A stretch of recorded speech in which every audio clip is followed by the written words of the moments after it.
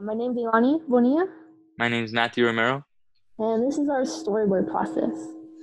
So the problem is, as technology advances, more and more people are becoming addicted to it and are isolating themselves more and losing their touch with reality. And this can lead to ongoing negative physical effects and mental effects.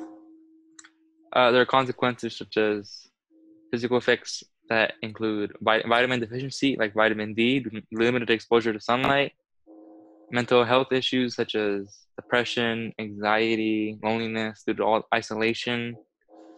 There's social issues from due to lack of interaction with other people, and just limited interaction with the outside world and nature itself. So for our virtual experience, we want to create um, experience for the user so they can be realize that spending too much time on technology is not healthy for them. We're going to provide alternative solutions from spending too much time indoors gaming by giving them examples of going outside, becoming more in touch with people, socializing more, and show the benefits of it and show the negative impacts of too much screen time.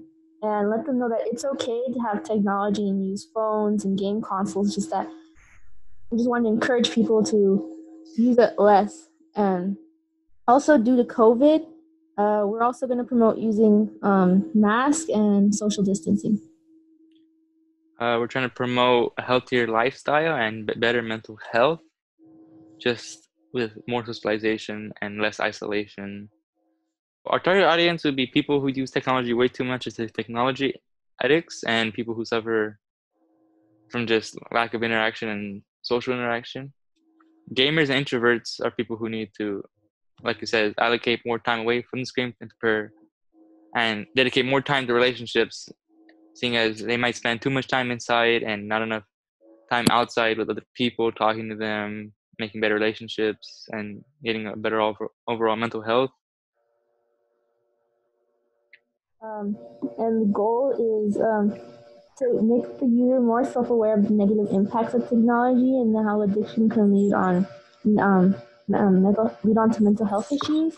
And we want to help improve relationships and make people more self-aware so they can take care of themselves and their mental health, and people to really connect with the reality in the outside world.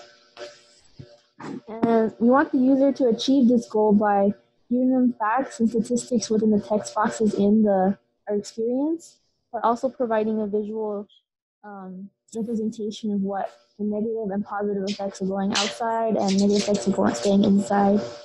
Um, Positive alternative solutions for instead of being inside, locked up, isolated from the world. Assets we can want to include trees, plants, animals, nature, water, and just other people, so that we can show people socializing and in groups while trying to maintain social distancing and such. Healthier lifestyle options such as water, healthier foods to demonstrate a clear and less cluttered lifestyle rather than staying inside all day and living a unhealthy lifestyle that has isolation, loneliness, and all such problems. We plan to also include technology that anybody who might just use it too much might use, such as computers, Nintendo Switch, other game consoles, phones, TVs. And we plan on having two dedicated areas for to show the contrast of isolation and somebody who's a technology addict and somebody in a natural environment living a better lifestyle while still being able to use technology. We also plan on using statistics such as using technology uninterrupted while ignoring social interactions, which can be detrimental to mental health, as there are links to, as we found, there are links to depression, low self-esteem, anxiety, and loneliness just from using technology too much and ignoring social interactions and going outside and living a healthier lifestyle.